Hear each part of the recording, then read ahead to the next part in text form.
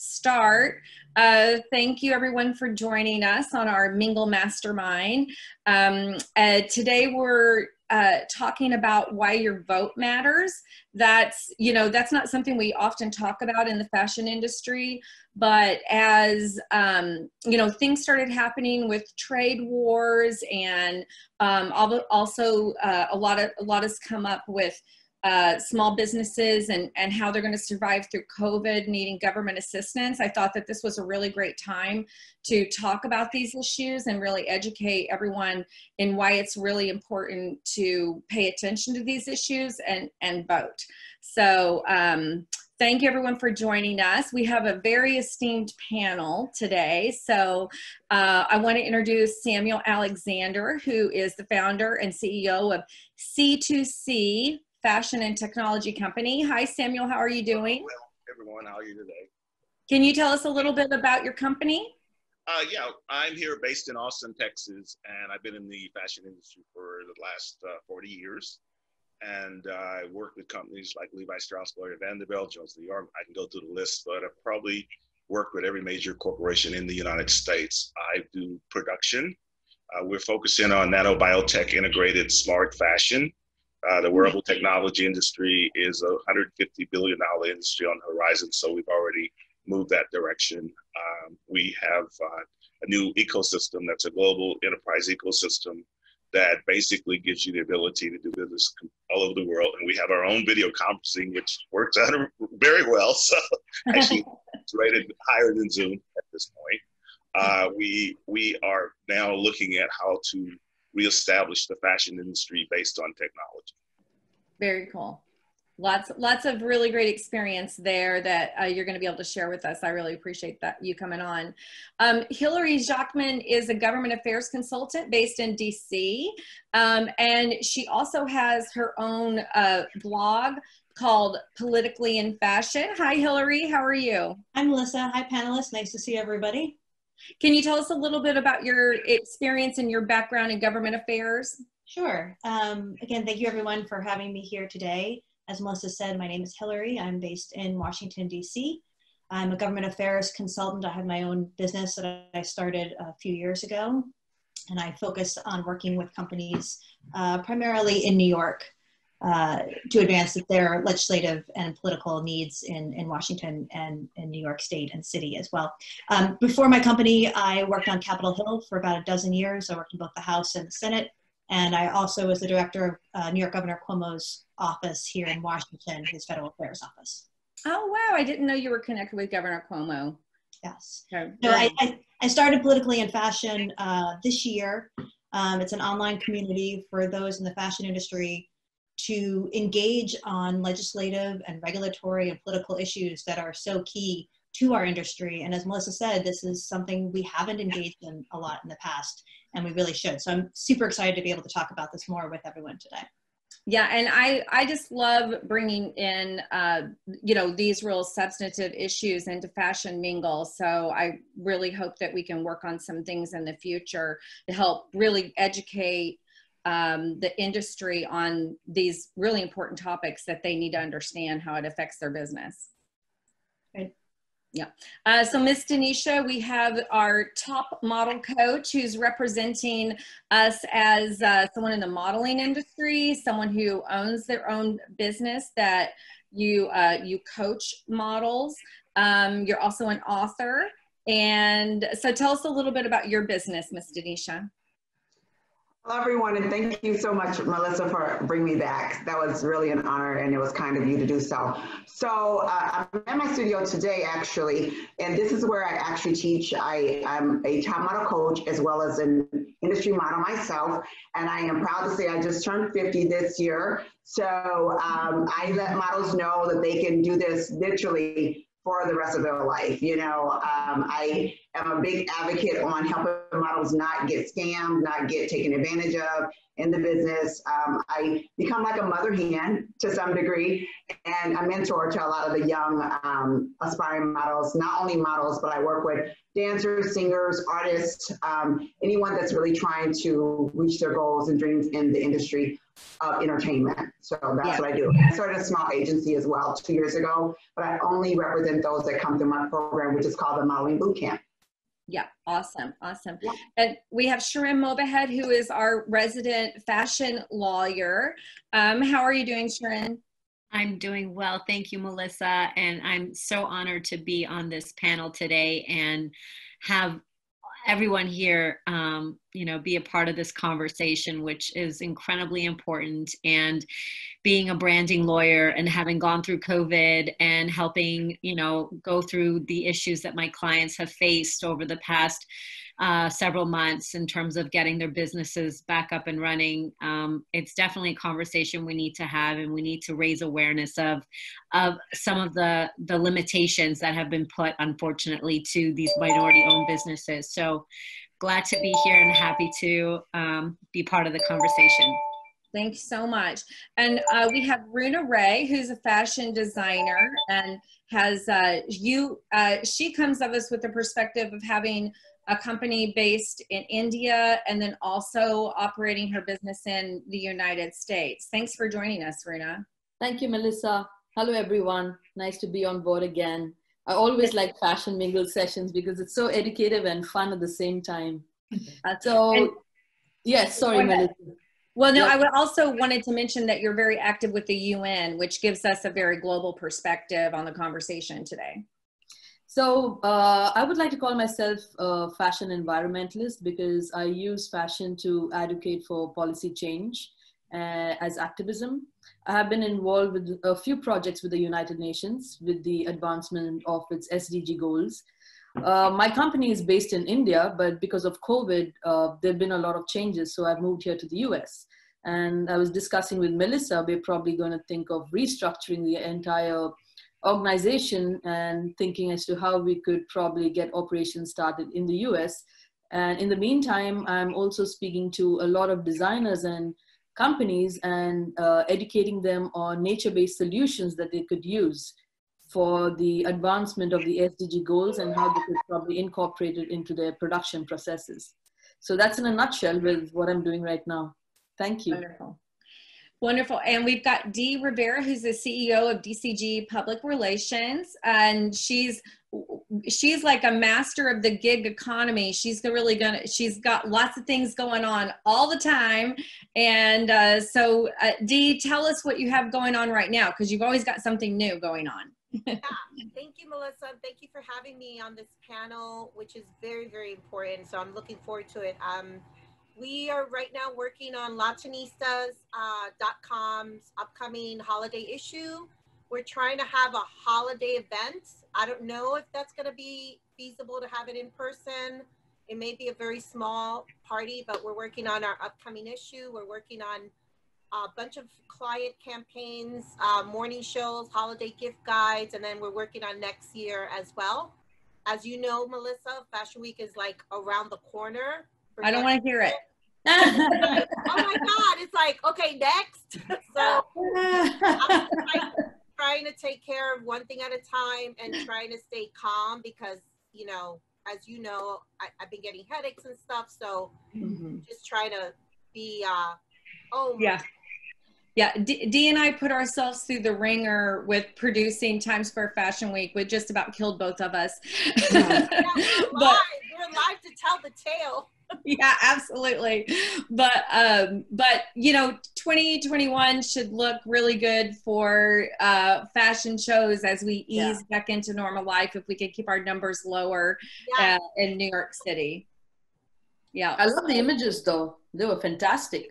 Yeah. It was just a beautiful event. It was very exciting to be right in the center of Times Square. It was a very, we had to keep it under 50 people. So about the only people who could participate were the people who actually were working the event or were the designers, the models, that kind of thing. So that was unique, but I think everybody appreciated the opportunity to do something special. And it was, and the weather was beautiful. We were super lucky. And great visibility for the designers. It was a fantastic the platform. Everything was great for it. I loved it. I loved it. Awesome. That's wonderful to hear from a New York Fashion Week designer such as yourself, who has, Runa's actually done 3 or 4 New York Fashion Weeks, the official schedule, the big shows, all by herself. So that's high praise coming from you, Runa. Thank you. Thank you. So, okay, well, let's get started on our topics today. We want to, the first thing I'd like to talk about is, how voting affects businesses, number one. What are some of the issues, and Hilary, maybe we'll just start with you. What are some of the issues that affect businesses that our legislators make decisions about at the state level as well as at the federal level that really impact our businesses? Sure.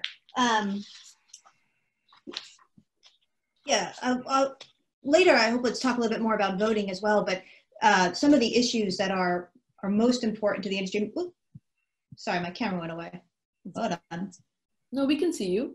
Yeah. Okay, there we go. Yeah. Okay, sorry about that. So the fashion industry is a very broad industry, right? So it encompasses so many different legislative areas. Obviously, design issues, so you have that under the IP umbrella, things like copyright and trademark and trade dress, things like that. But you also have small business issues, as folks were already starting to talk about. And we saw the importance of that during COVID and what kind of relief measures were passed by the government for small businesses. Trade issues are huge. There's several pending trade deals right now with the EU, with France, with Great Britain. There's what's called a generalized system of preferences, which is very impactful for trade with Africa. We also have immigration issues, right? All the visas that are out there that our designers utilize for coming here, our models utilize for coming here, students, fashion students utilize for coming to the United States. Those are all really in jeopardy right now. The Postal Service, right? So for you sell your items, you want to get things to your customers, you need a viable Postal Service. Well, we've all seen what's playing out in the press and the Postal Service. Tax issues are very important. And one in particular, online sales tax. So if you sell your items online, you now have to, states are collecting sales tax, regardless of whether or not you have a physical presence in that state. And then 2 particularly big ones, which we can touch on at some point, are environmental issues and tech issues. And so this is just sort of an overview, but I think it would be hard to find an issue that doesn't somehow impact the industry. But those are just some top ones that come to mind. Yeah, and that was a really good rundown. I really appreciate that because, as a business owner, you're so busy just trying to, operate your business every day that sometimes you really don't take the time to learn about these issues, and you don't even realize they're affecting you until it's too late. So I'd like to bring on Samuel, because I think of all of us here on the panel, you've got the longest work experience with the fashion industry, and you work with corporate fashion. So I'm sure you've seen a lot from the perspective of issues that have affected corporate fashion, but also the fact that you own your own business. So you're an entrepreneur. Can you give us some perspective on what you see as some of the issues that we need to be careful to watch for, and how things have affected you in the past? Well, the first thing you have to take into consideration is that we've lost 42,000 retailers in the last 2.5 years. You also have to take into consideration that all of the trade laws have changed for duty and different types of things that we have to deal with every day. For me, fortunately, I was in a transition of reshoring my business back to the US because, contrary to what everyone believes, China had already started shutting down doing production and moving over to a service-oriented country. So we're basically reshoring here. We're also building out factories here in the US, but we're using new technologies to build those factories out. We just built a factory here in Austin that we partnered with Gerber Technology, and we built an advanced manufacturing facility that is state-of-the-art. It's a $14 million facility that we just finished up. And what we're doing is tri-sector integration. We're taking government, private industry, and the education at universities and implementing these factories into the universities, because the biggest problem we're going to have going forward here in the US is the human resource issue. There is a major problem with having people capable of doing the jobs that we need them to do. Just in Austin alone, we've got 40,000 jobs available that people are not qualified for. So what we're looking at the university level is doing stackable certifications to give people fast training, to get them up to speed on all the new technologies. As everyone knows, probably already knows that Tesla just moved a manufacturing facility here. Apple's building out facilities. We've got every major tech company in the world building out huge facilities here. Just to give you an idea, Oracle's building over 10 million square foot facility right now. Google has a second 22-story tower going up as we talk. What we're doing on the reshoring is, I'm sure everyone's heard, but we have Louis Vuitton has just built a factory in Fort Worth. We also have Coco Chanel has just built a factory here in Austin. So a lot of the European companies are moving here to Austin. One of the things that I do is I work with the local, state, and federal government on helping to work through the issues that we're having.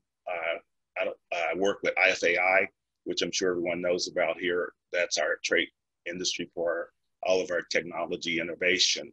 I work with IPC, which we're utilizing the circular economy for sustainability, because all the products that we're making with wearables, we have to set the standards up front to be able to recycle the products from the wearables as they go out of existence. So we're working on a lot of things on the background that probably will affect everyone down the road, but we're also setting up a lot of the guidelines from the backside now, so that we don't have the issues with all the things that you see with the cell phone industry and some of the other industries. Mm-hmm. The FDA, believe it or not, we work directly with the FDA on a lot of the products that we're dealing with now, because a lot of the biotech technology that we're using, we have to have it approved by the FDA. So there's a lot of things that are going on in that area. We're kind of confused right now on some of the duties and things that we're having to deal with.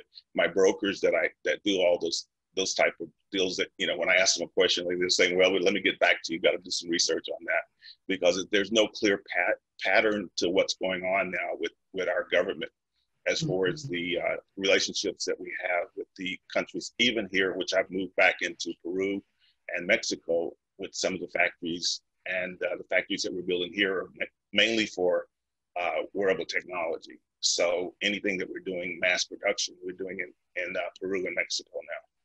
Mm-hmm. Well, you bring up a really good point.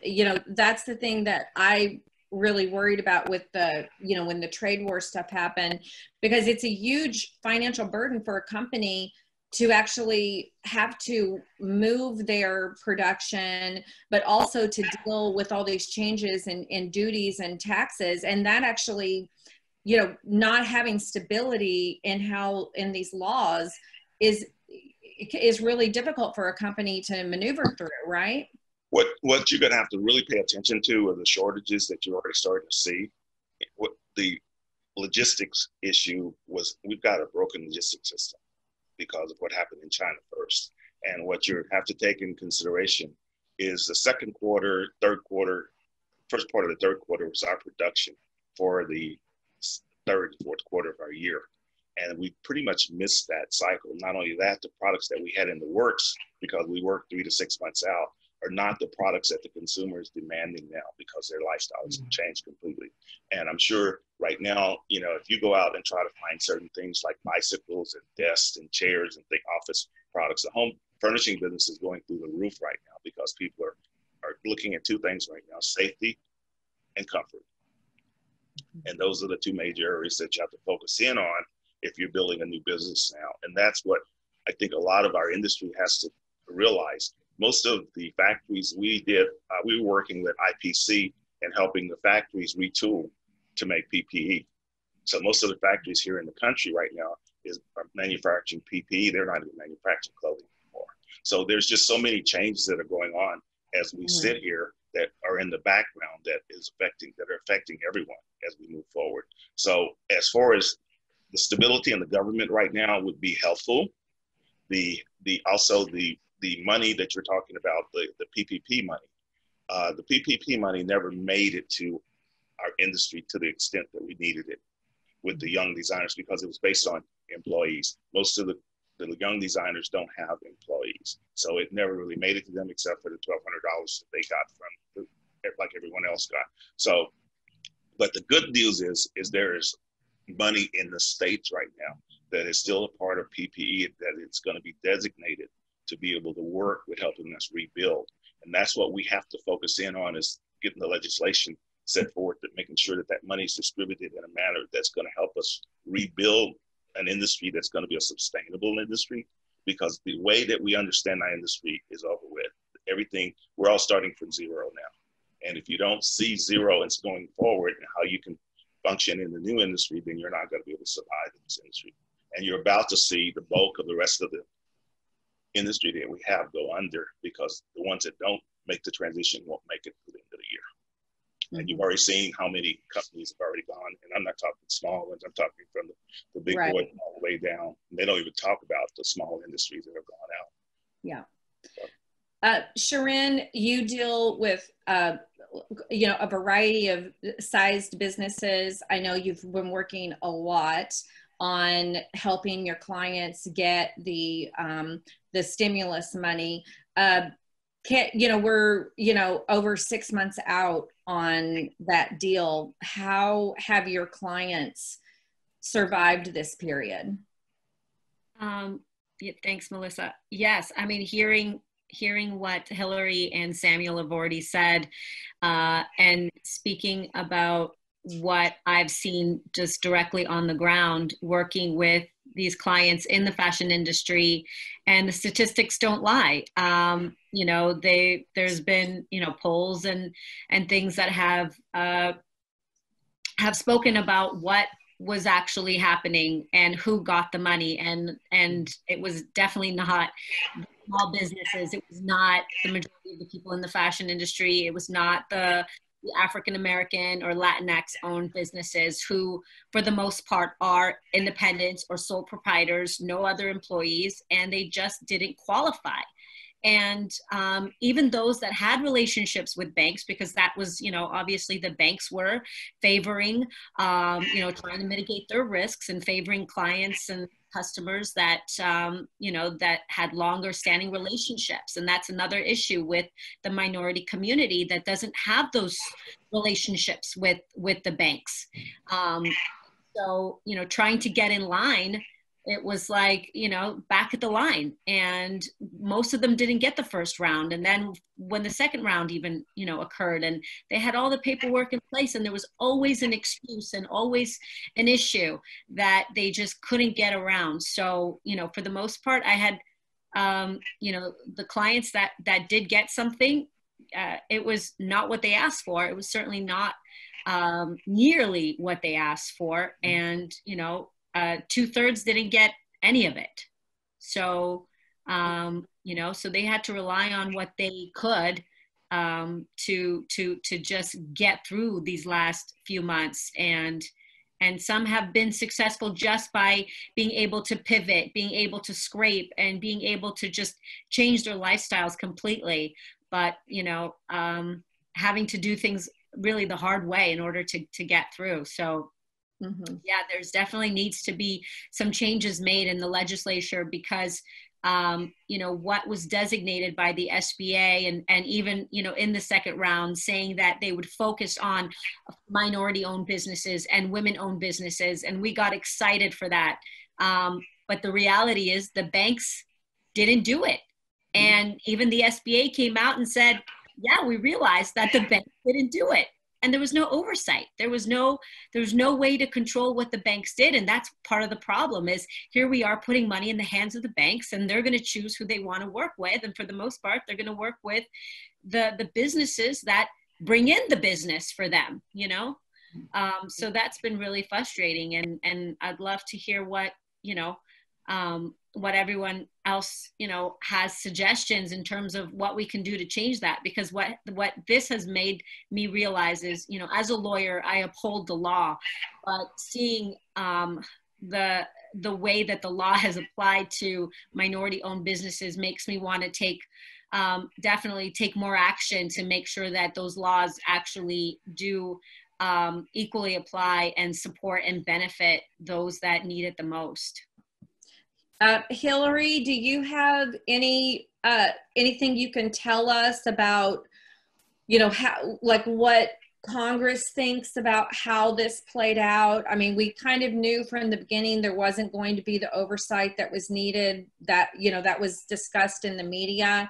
I know there's, I just heard this morning that, you know, the House passed a bill, 2.2 trillion, but it's unlikely that the Senate will pass it. So it's basically DOA. Can you give us any hope at all, Hilary? Well, I don't know if I give you hope, but I can give you a little bit of an update anyway. Okay. Yeah, so, you know, back in March, Congress did come together pretty quickly and passed in rapid succession 3 stimulus COVID-related bills. And it was over about $2 trillion that was passed within about a month. And that included money for first responders, money for states, PPE, and that was when they created the Paycheck Protection Program and the EIDL program, EIDL, Economic Injury Disaster Loans. Those had actually already existed as part of the SBA, but the Small Business Administration. But for the first time, basically COVID was declared the disaster in EIDL loans. So that's why people were eligible for those. And then there was a quick realization that that was not going to be enough money. Not enough money and not enough getting to the right people. So they did make some changes in some later legislation to add some more money to the pot, to bring in more CDFIs, to try to have better outreach to business, to industries that needed it. But unfortunately, the process has become a victim of the politics that are here in DC.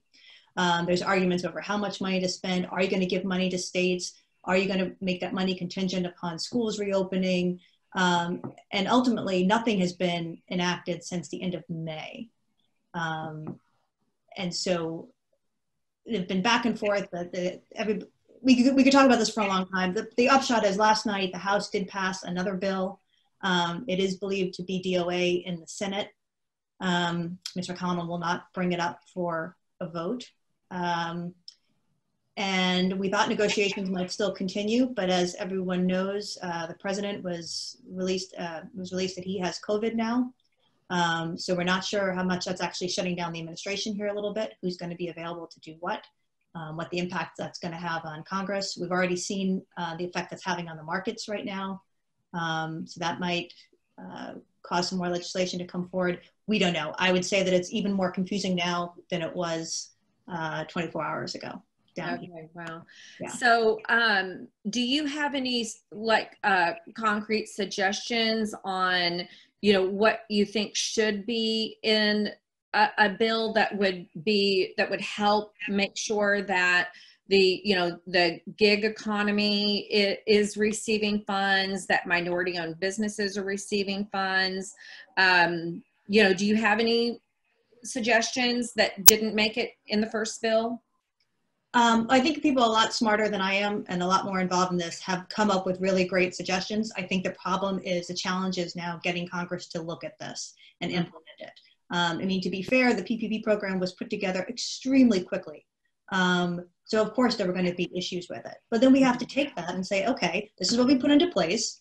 This is what happened. These are the changes we need to make going forward. And we haven't gotten to that stage yet. And that's what we really need to get to. And so there have been oversight hearings in Congress. Congresswoman Nydia Velázquez from New York, and she's the chair of the Small Business Committee. I know she's held a lot of hearings on this. And people do have suggestions. We just need to get everyone to the table and actually work through these ideas. Yeah. So I think that's a really good time to talk about, like, who's actually, who you need to think about when you're voting this November 3rd, because your congressman and your U.S. senator are incredibly important people in order to solve this problem. It's not really the president the president can say, this is what I want to be in the bill, this is what I support, but in reality, the bill's being crafted in committees with legislative aides by your congressman and your U.S. senator. And so those are the people that you need to go to first and say, this isn't working for me, you know, and why, correct, Hilary?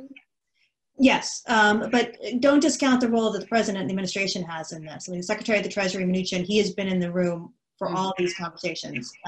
Treasury has been instrumental in the PPP program, SBA for IDLE. So they're very, very much an actor in this scenario. But yes, this demonstrates the importance of having a relationship with your elected official, right? So these concerns that we have as small business owners and why programs may not be working, you have to communicate that to the elected official, because they may not be small business owners, probably aren't.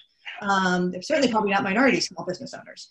And get that dialogue going so that they're not going to know otherwise. You know, otherwise the laws are being created in a vacuum. You need people who are living this every day to have those conversations and let them know what's out there. And, you know, sometimes people say to me, well, why is he or she going to listen to me? Well, you're a business owner in that person's district. It's their responsibility to hear from you. And they really do. And you need to have that conversation and let them know what works and what doesn't, because even giving everyone the benefit of the doubt that you have the best of intentions when you implement something, you know, until you actually see how it plays out, you don't know where the problems are going to be. Yeah, and definitely don't make it like, you know, if your congressperson is not, you know, the same party affiliation you are, you know, that should not stop you from reaching out to them. I have to say, I've met more times with an elected official that's not the same party as I am than I have with the other side. And I do find, like you said, when you're speaking to them as a small business owner, they don't have that experience. I mean, let's face it, everybody who's elected to office, you know, at that high level usually has a silver spoon somewhere, you know, I mean, for the most part. So they're not going to have had the life experiences that you've had. And I would also add, so building on something Samuel mentioned, you know, the states have a role in this too. So, you know, make sure that you're also connecting with your local representative. Now, each state is different, but just using New York for an example, they have a state senate and a state assembly. You know, get to know who your local rep is in that scenario. They've got a smaller constituency, right? Yeah. And so it may be easier to develop that relationship because their office may literally be around the corner from yours. Right. And they know that street where you operate. So build those relationships as well, because there's state resources to work with. State and federal gets together on things. Sometimes state representatives go on to be your federal representative. Absolutely. Same with your city councils. Whatever your structure is in your state, in your locality, get to know who represents you. On the federal level, if you're not sure who your representative is, you can go to congress.gov, and there's a place you type in your address, and it'll tell you who your representative is and how to contact them.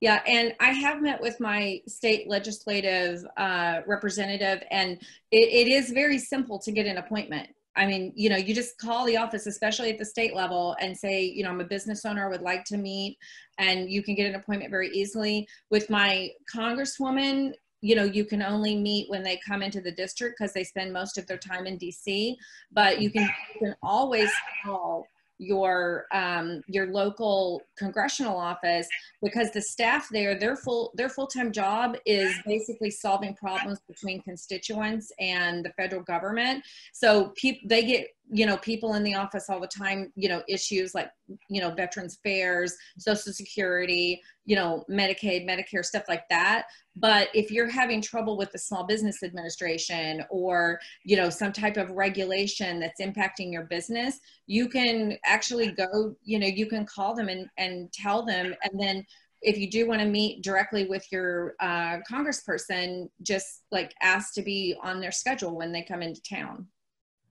The key to us solving this problem is a collective consciousness. And right now we have to organize and become a forceful group nationally to be able to have attention of the governments. I work directly with economic development for the state of Texas and for the city of Austin.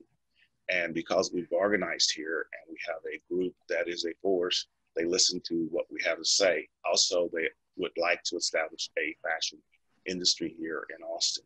So we've gotten the attention of the government, and they're responsive to us because we do have an organization here, and we do focus in on the economic development, because that's where you're going to get the response from. You can talk to your government. I mean, I can talk to those government officials all day long, and they're going to glad hand me and say, yes, yes, yes. And when they leave, they forgot about everything I've said. But if you go through economic development, you work your way into the system. And these are the people that are making the plans to how the things are going to be allocated. So that's the force that you need to start out with, but you've got to start with a collective consciousness. And we should look at how to form national organizations to where we have hundreds of thousands of people that are in these organizations. Then they start giving us the attention that we need as an industry. They have no clue of the size of our industry and how many people we employ.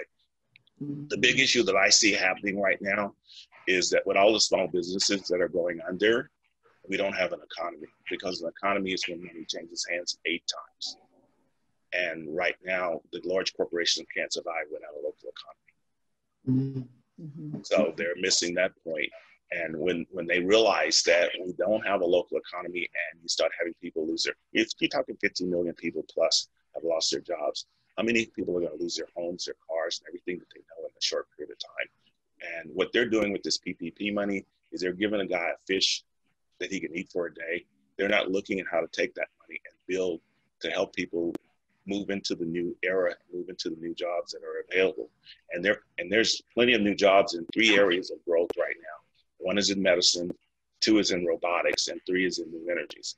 Those are the 3 growth areas that we need to be focused in on, and how to build those new industries out here in the country. We also need to put some money back into our grid and to our internet system. Actually, from the way that Zoom is working, we can understand we have some lack of problems that we need to address there. There's a lot of things that are so common sense that we're not doing, but we keep hoping that the government's going to fix everything. And they're fixing everything. They're lining their pockets really deep right now. Yeah. I mean, you got billions of dollars that we can't even, there's 12 zeros in a trillion. Yeah, that's crazy. Somebody should sit down and everybody here should sit down and write 1 and 12 zeros and think about that we're down $27 trillion in debt. And I hope they don't do another stimulus package, because we can't afford another stimulus package. All we're going to do is get hit with inflation. And if we get hit with some hyperinflation, it's over with. Yeah, scary. But we can't just keep creating money out of air. And where's the interest rate at? 0%? Your money right now that you have, money is a liability. It's not an asset anymore.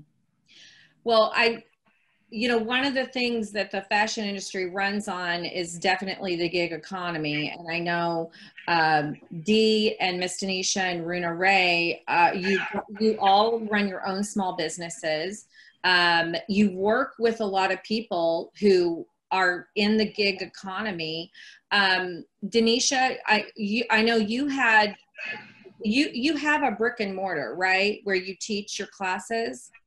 Correct, that's where I'm at now. Okay, so tell us how COVID's affected your business. Did you get any help from the government? And are there any things that you feel like, what kind of support do you wish you had from your government in order to help your business survive this, but also to thrive in the future? Well, just like Sharon was saying, I actually thought I was going to get some support from my local bank, because I've been there since 1997. I have my LLC account there. I have gotten a car loan, I've gotten a credit card, and 0 for a business loan. Oh my so God.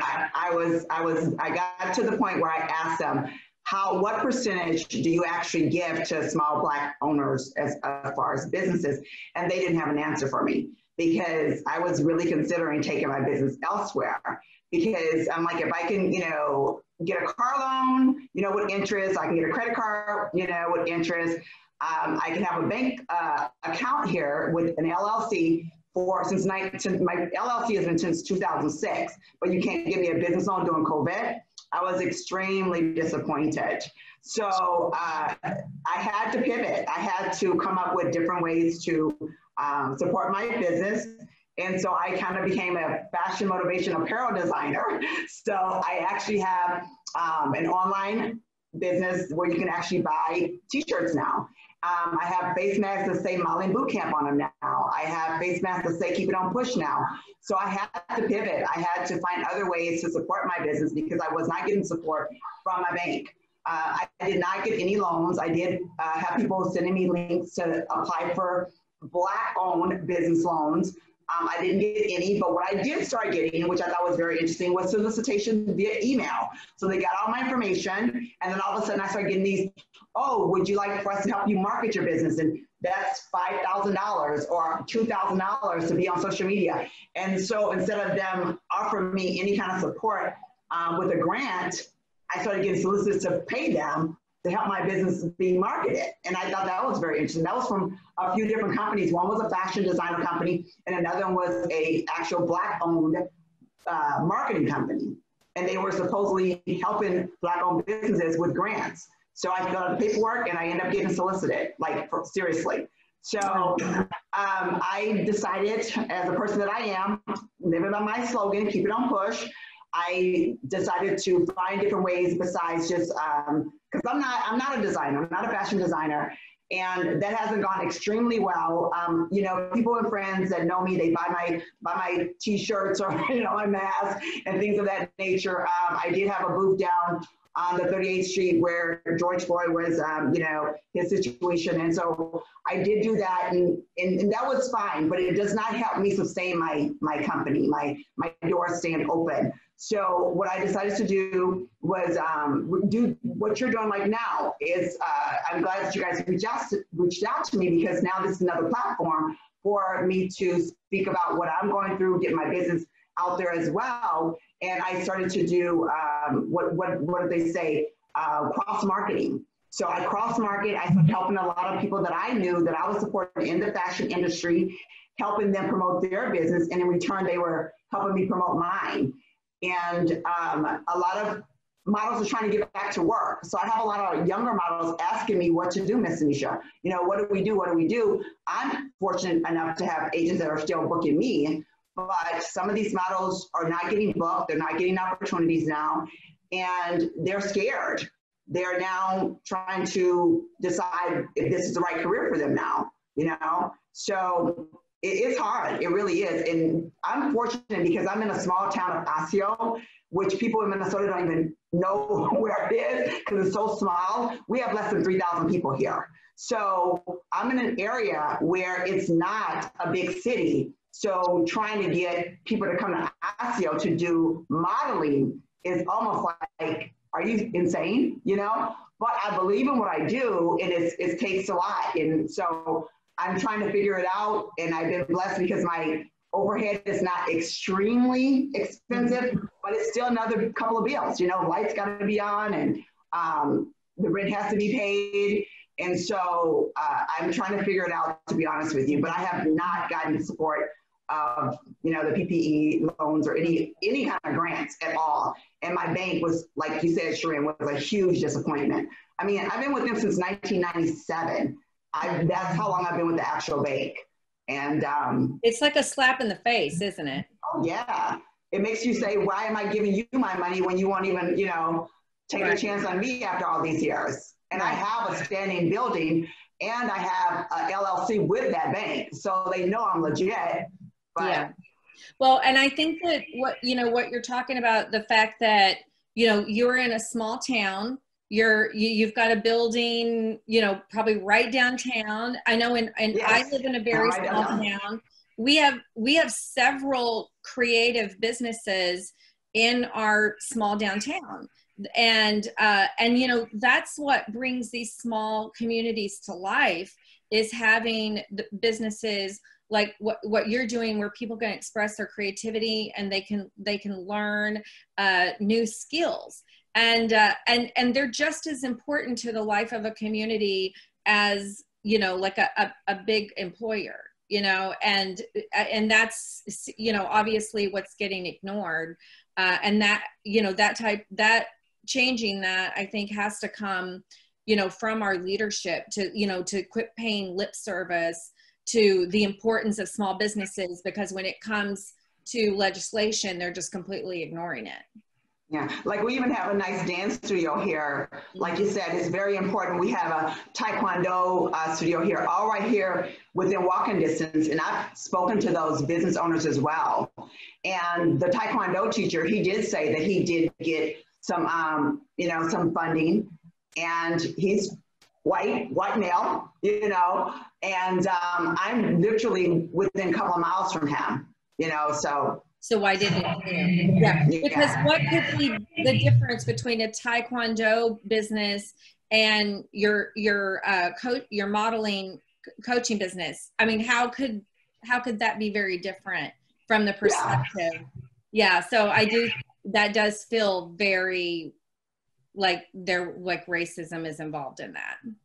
Yeah. Melissa, a lot of it because we don't have a community anymore.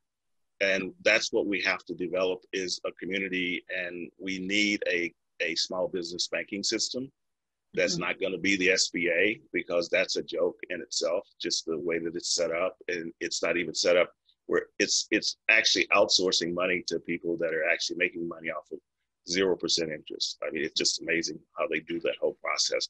But we need a small business banking system. And it's going to be the key stimulus to being able to pull us out of what we're going through, because we hadn't seen the worst of this yet. This is only the beginning. And when we hit rock bottom, that's when people are going to start thinking a little bit different. Greed's going to be gone, because, you know, what's the use of having a Rolls Royce if you can't drive it down the street, or if you have the COVID and you can't go anywhere, you know? It's going to change.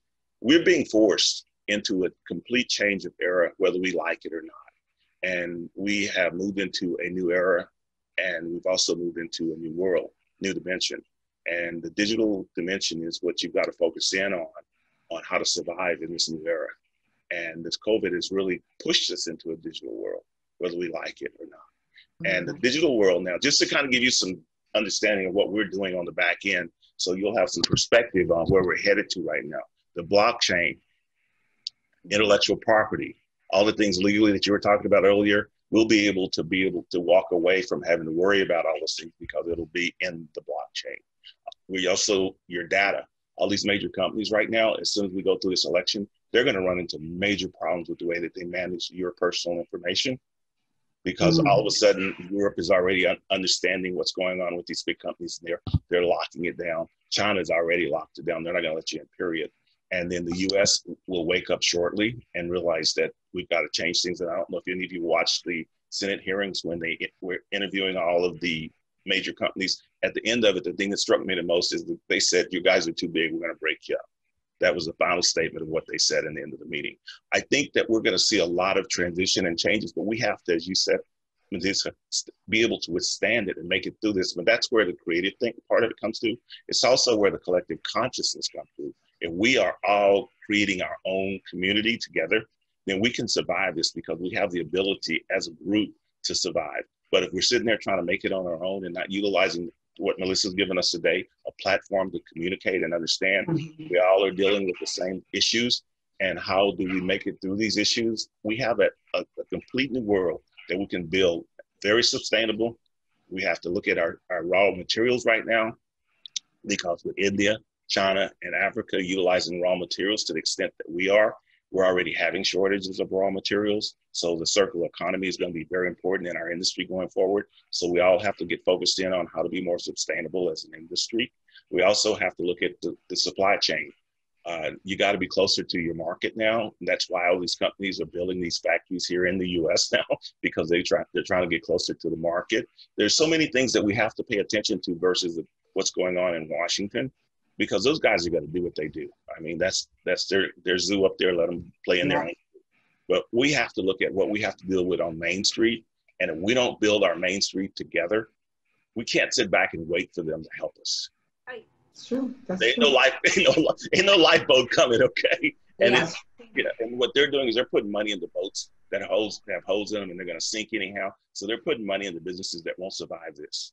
Wow. And you and I will survive because we know how to survive. We're scrappy. We're scrappy, and we'll make it. I like that word. That's what I love about what Lisa said earlier. I'm going to make this transition. That's what we're about. We make this country work. And they can be greedy and destroy the whole economy the way they're doing it.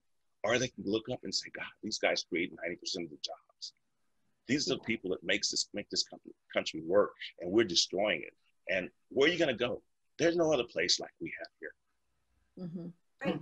Place. And to kind of piggyback on what Samuel was saying, building a community, tonight I actually am going to a meeting with someone who actually thought just like that. They said we have to build our own community. We're going to have, I think, 50 founding partners. Did he say, he might have said 10 founding partners, and then we're going to build out to 50 and then try to spread it. And I was asked to be one of the founding partners, so we're having our first meeting tonight. It's for the industry. It's for those, you have to be in the industry, and the person that's actually creating this, I was really nice. It was really a pleasant surprise. He was on RuPaul's Drag Race, BB, and he lives here in Minnesota. He went to New York for a while. Things didn't pan out there, so he moved back home. And we're having our first meeting tonight, and he's starting something similar to that, where we can come together as a community and help each other within the community, help our businesses promote. Like if I'm doing a fashion show, if I'm doing an event, we promote within our industry to help people come and support that, to keep our, to support financially, as far as whether it be a virtual fashion show or whatever, buy tickets, support. So that meeting is actually tonight because we're trying to create, well, he's trying to create our own community in the industry. Yeah, here in Minnesota. Well, I'll reach out to you about that because next Friday, our mastermind is actually going to be community leaders from different cities in the United States who are working to build their local fashion community. So we'd love to have you involved in that one as well. Yeah, that's tonight, so I'm excited. Mm-hmm. Melissa, we started an organization here called Textile Global. We have over 200 members here in Austin. Okay. And within that organization, we were able to get funding from the city on this incubator that we built here. We were able to acquire Gerber financing to the tune of $13 million. Wow. So the city gave us another $1 million. ACC built out the facility for us. If you work as a group, you can do a lot. I mean, we've done that just in the last 3 years. We have another 600 acres that the government has allocated that we're building out a new school. It's a 2-year school that will take over for where we started out in the community colleges where we built the incubator at. So for the first 2 years, you can get an associate's degree in fashion. The second 2 years, you can go to the new campus that we're building now, which is over 600 acres. And it's going to be a tri-sector school, meaning that we have private industry, business, and education working together. So you, instead of just going in and reading from a book, you'll experience the new technologies because I can't say who's coming in there, but we have some multinational companies that are coming in there to be able to, and these companies are looking for ways to come in and help them. Mm-hmm. So you've got to build an organization for tri-sector to be able to get everyone to work together. One of the biggest issues that I had here was getting the city and the state to realize they were duplicating efforts. Mm-hmm. Okay. Yeah, I'm sure. Yeah, the right hand doesn't know what the left hand's doing. Right, and so now people are starting to sit down and communicate, and we're starting to have a direction that we're all moving in. And I feel blessed that we're here in Texas because our economy here is booming. I mean, I don't think we'll even feel the downturn of what's about to happen in this whole country. We're the 8th largest economy in the world, and probably will be the 4th in a short period of time. The thing though here is there's a community that's building, and you have to look at how to create that community right now. And there's going to be the first meetings we had, there was scrapping and fighting and egos and everything. And finally, when we got everyone to sit down and realize, what are you arguing about? What are you fighting about? What is our goal? What is our mission here? Where are we trying to go with this whole thing? And all of a sudden, the people that were looking to argue and fight, they left. So good, gone. But then the few people that stayed, now we built it. The incubator, we have an incubator at McCallum High School. We have over 200 kids in this incubator. 2 of the kids last year got full scholarships at Parsons, New York. Wow, that's great. So we're seeing the building and growth coming, but it's coming from a collective conscience and people working together and seeing that we have a common agenda and we can't make it on our own right now. And that's how this country was founded. That's how we built this country to what it is. Forget about all these government people that want to fight and argue about things. I mean, I looked at the debate the other day and I thought, my God, this is an embarrassment. Yeah. And well, that's something wonderful about Austin, because I lived in Austin for 20 years, and I know that because everybody there has that entrepreneurial mindset. It's a real can-do attitude, and so you're always looking at how to solve a problem, what's the next new thing, and that is beautiful what's happening in Austin. We have incredible universities here that are also open up to the collaboration, and some of the projects which I can't even talk about that we're working on now within the fashion industry. It's just amazing where we've already leapfrogged out into the next era without anybody even knowing that we exist here and what we're doing with nanobiotech integration of cool technology now. That's the place to be for sure. Well, Dee, I know I have family there, so I might have to come visit. I have come on down in Texas. I still have family first cousins. And something you should be looking at now is the interactive digital media world, and you can actually start probably doing photography with the ladies that you have there with the new technologies that we have in 3D. And we need a lot of that right now because we have some beautiful models that we really do. And I'm not saying it just because they're mine, but, or, you know, well, we can talk later. Give me a call. We're doing national and international photography because we've got all types of products. Like we've got a magic mirror now that you can try to close on. We can scan you from head to toe, and it'll pull products from any of the inventories within our ecosystem. We've got a lot. I will be calling you, Samuel. I'm gonna hold you to that. Yeah. And Runa, I have an Indian model. My first model ever from India took my program. I've been in business since 2006, and my first one from India. And I want to. She just completed her program. She's taking her pictures. She's getting her model comp, her portfolio. I told her I was going to at least just, you know, introduce her, submit her to you. Because that just happened over the weekend. Amazing. Yeah. Yeah. But there's just opportunities if you really look. I mean, Confucius say out of chaos comes opportunity. Yeah. And I'm sorry. I think we're sitting on the most. Okay, you froze for a second. I said we're sitting on the most opportune time in the history of this country right now. And so if you quit hanging on, I have so many of my friends that are calling me from our industry, and they're like, Sam, you know, we just went to market. There was no one there. All there was salesmen and vendors. And I told them, I said, you got to quit hanging on. If you're out in the sea and you're being pulled to the bottom of the sea, let it go, and you'll rise back to the top. Everybody has to let go of what was in the past because that's right. This is a brand new world, and you've got to look at where the future is coming and what opportunities are out there. And right now, because everybody's looking at the past, they're not seeing the opportunities. And it's wide open if you look at what's going on in front of us. And I see a beautiful world. I think we're going to move to a higher consciousness in society because once we hit the bottom, people are going to learn what it's like to suffer. Okay, and suffering gives you a better consciousness of how to deal with the world. The other thing is we're going to move to a higher level of intelligence. One of the things that one of my partners said to me, and I'll share this with you. He said that only thing of value going forward are things that you cannot connect. Are things that what? You cannot connect. Okay. Your creativity, you can't connect. You can't. Yeah. The human resource is one of the things that you have to have, and it's going to be the most important thing. So the human resource is what we have to look at, how to cultivate now and move it into the next era, because that's what we're going to need more of. Right. And Dee, I know you've got your pulse on a lot of entrepreneurs because as a public relations company, you're constantly working with small to medium-sized businesses. What's your perspective on how they're surviving COVID? And, you know, and I know that you are very passionate about voting. Just tell us where your clients are at right now. First of all, I want to ditto what Samuel said. You know, you can't rely on the government to save you guys. You have to be resourceful. You have to be collaborative. You got to think outside the box, and you cannot get stuck on, well, this is the way I've always done business, or else you're not going to survive. Secondary, you know, our agency, DCG Media Group, we work with big companies, we work with small companies. One of the things that we had to do as a company and with our clients, you know, we work with companies that are, you know, lifestyle, health, fashion, beauty. the fashion and beauty has had the hardest time.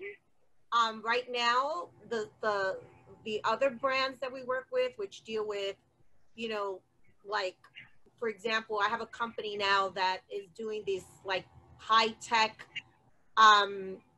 brand that needs to get out there because it literally removes 99% of the surface's bacteria, which spreads COVID. And I'm so excited about that. So those are the companies that are going to survive because it deals with science. You know, I deal with doctors. Doctors are never going to go out of business. So, you know, we've had to like work with different ways on how to work with the doctor, how to pitch them to, you know, to get a PR, because PR, a lot of companies I know have suffered. My company, I don't know if it's because the way my brain thinks, I'm always thinking outside the box. I'm one of the most resourceful person that you've ever met. I think it comes from my background, the way I was raised. I'm a Bronx girl, and you learn how to survive. And so you cannot be like, woe is me, and oh my God, I get it. We've all gone through it, but you cannot stay there because you will not survive. You know, Chase, for example, I have had a business account with Chase. I was going to do a press release called Chase People Away because that's what they're doing. Chasing people away. Like, what the hell is happening? And so you can't, you know, I did get an SBA loan. Was it the one I wanted? No. But I'm not relying on the government, on grants, on saving me from like the PPT, PPE. I mean, there's so many like adjectives. So right now I'm relying on DCG, group, DPR. I am like, what can I do to pivot to, how can I help my clients? How can I help my fellow business owners? Because, you know, I get free advice. I charge for that. I get it for free. You know why? Because we need to survive. We need to be collaborative. We need to help and stop being bottom feeders and go, well, what's in it for me? What's in it for you is you help me, I help you, and together we grow. That is what needs to happen in our industry. I have a form that I sent out to all my partners. I have over 40 collaborative global partners that we work together the way that you're talking now. And it basically says that we take our human resources and our monetary resources and we combine efforts and we have a common goal.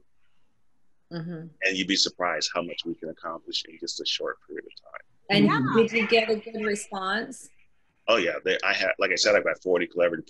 You know, I've built a platform where my platform is the platform that all these companies that are new companies are APIing into, and they basically have access to our customer base and to the people that are moving forward, because it's all. I have an intranet system to where I don't want I have these people come to me telling me about all these followers they got and everything. And I'm the guy that they come to make those products for those people. But I could care less about how many followers you got. I want to know the 20% of the customers that do 80% of your business, because that's all that matters. The rest, all they do is cost you money. And that's what a lot of these bigger companies are finding out right now. Ask Amazon how much they'd love to drop about 90% of their customers right now. Yep. Wow, that's interesting.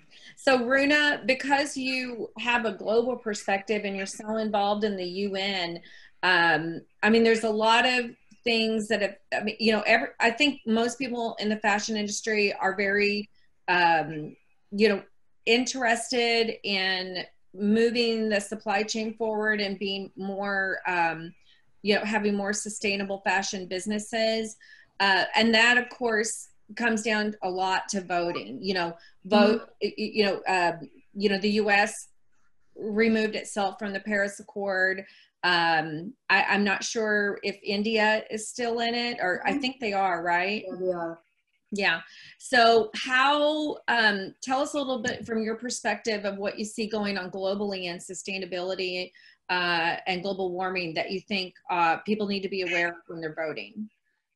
I think this is a very important time for all businesses, and especially from the fashion industry, because we have determined that the fashion industry is one of the greatest polluters. And what's happening with small businesses is that they're kind of getting to be quick on their feet and hoping and trying to help change the crisis at hand compared to the large corporates. We've had the Paris Accord, which has been extremely important because it makes you, think global and act local. It brings a lot of countries together where they report on their greenhouse gas emissions and the funding that can go towards certain countries like India, who need a part of this to kind of work towards a greener, cleaner economy. Unfortunately, in countries like India, they still depend on coal. So you have a lot of villages that are being displaced. You have a lot of the trees being cut. A lot of corporate sectors are coming in, and you have open fires and a lot of like black lung disease, which is like occupational hazards. Now, how do you control that? Because all that accounts to climate change, and all this is man-made. So the Paris Accord brings in countries who want to work together and put everyone on a global scale. At the end of the day, you also have organizations like the Lloyd's Register, who just presented the Seaweed Manifesto. This was on the 24th. And this was to feed the entire world using kelp because it is regenerative and because of the population boom that's going to happen in 2050. So they produced the Seaweed Manifesto to help eliminate world hunger. And at the same time, also help a lot of budding businesses who want to go into the kelp industry for food. You also had like 75 organizations that joined WWF. And I think it was in Australia where they decided to create another manifesto for renewable energy. So you have a lot of opportunity, even when it comes to fashion and renewable energy. But like I said, all this is man-made, right? Like all the climate change that we're facing now, we're not facing the climate change that brought down the Roman Empire or the bubonic plague that brought it down. And we need to understand that you do have natural causes for climate change. It could be a tilt of the Earth's axis that could cause it, but most of it is man-made. And right now you have geoengineering who's trying to gain time because they're like, we're going to emit these gases into the air that's going to block the sun. Or we're going to have like these silicon balls that are going to be spread on the Arctic ice sheet. And this is from an organization in California. It's very sad because they need to do this because they depend on organizations to cut down on their carbon emission and alternatively try to bring down the global warming, which is going to be less than 2 degrees. But coming back to what you said about the government, it's very important that governments understand that it's not about just a particular country. It's not just the US, it's not just China or India. At the end of the day, if the sun does get blocked out, which people don't see, but I did see it 2 weeks ago when there were fires in California. We woke up and there was no sun. That's never happened to me in my entire life. Watch out, it was red. It was at 9 o'clock in the morning and I kept looking out and it seemed like it was 8 o'clock in the evening. And it really looked scary because when I went by and I was like, oh my gosh, this is really serious. But a lot of people don't see it because it's like a silent killer. They're saying they're predicting that the Arctic ice caps are like going to be depleting by 95% in the next few years if nothing's going to be done to it. As a global community, we need to think globally and for everybody in it. Like, again, I kind of repeat myself, it's not separate countries, but for that we need our leaders or the people who we choose to understand, yes, there's a human side to the nation, but also as a collective, we need to realize that we need peace, justice, equality, climate change. Unless and until we have the mindset within ourselves, only then we will probably choose the leaders who can reflect our desire for a better world. Mm-hmm. Yeah, and that goes back to what Hilary was saying about the topic of immigration and the visas, because the fashion industry really relies on the global community, because so much of the supply chain is all over the world. And even, there was even things that like happened at New York Fashion Week where, designers and their teams couldn't get into New York because they couldn't get a visa in time. And that had never happened before. So that caused major disruption and loss of money because, you know, your business isn't running smoothly.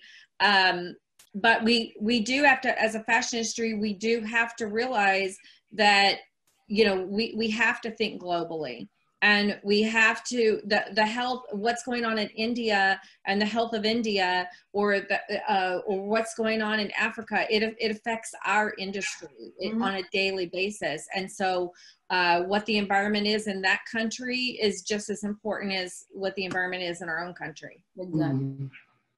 Yeah. So, well, I appreciate everybody on today. Does anybody have any final words that they'd like to share? Melissa, I just wanted to make 2 quick points before we close up. I really enjoyed, I guess, the 3rd point. I really enjoyed everybody's perspective today. And, you know, it's nice, you get kind of bogged down in DC with the negativity. So it's really inspiring to hear some positivity from this group here, and about the importance of coming together as a community. I think that's hugely important. But the idea that you can't rely on government, I just caution we don't want to discount them either, because at the end of the day, those are the folks making the laws. They are controlling a lot of the money, right? Yeah. And if there's too much of that mindset of, oh, those folks are all just corrupt and we don't want to deal with them in DC, then people don't vote. And we all know what happens when people don't vote. So the final point is vote and then follow up. You've got to hold them accountable once they get into office. Go have those follow-up conversations. Be like, hey, you ran on a platform of supporting small business. Here I am. I'm a small business. These are the points that we need to have addressed. We've got to have a dialogue about this. So. Absolutely. I had a congressman tell me one time that if he gets 10 letters from his district, he knows he better pay attention.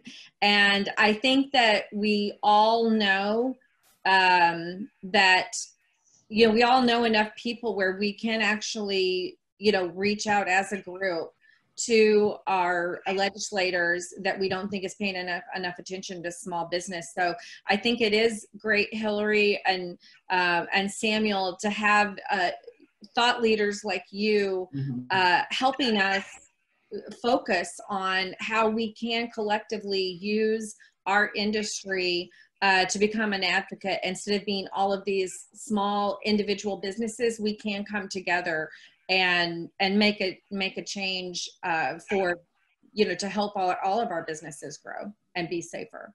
I have one more thing. I have to brag a little bit. I have been nominated for a 2020 Advanced Manufacturing Firm Award for New Technology in the minority industry. Congratulations!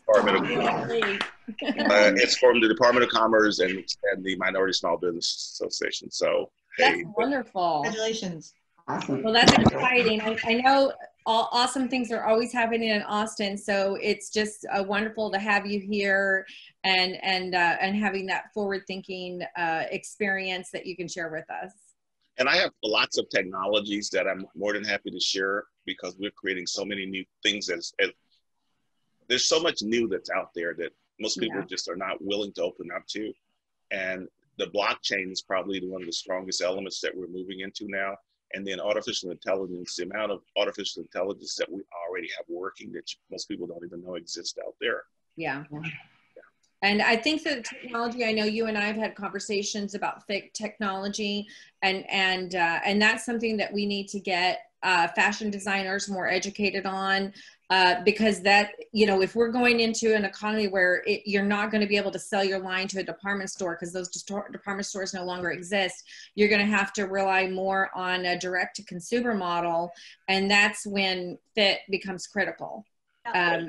One other thing too is on all of the designs with the blockchain, we have the ability to utilize those designs for on-demand production.